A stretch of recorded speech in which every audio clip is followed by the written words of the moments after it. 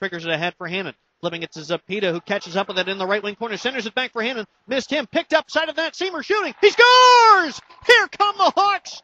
John Siemer lights the lamp on a rush up by Star. Had an open side. He couldn't redirect it, and the Hawks break out.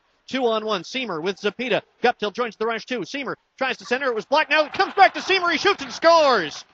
Getting to the late stages of the third period with the Hawks up 7-0. Here's Siemer in the slot trying for the hat trick. He scores!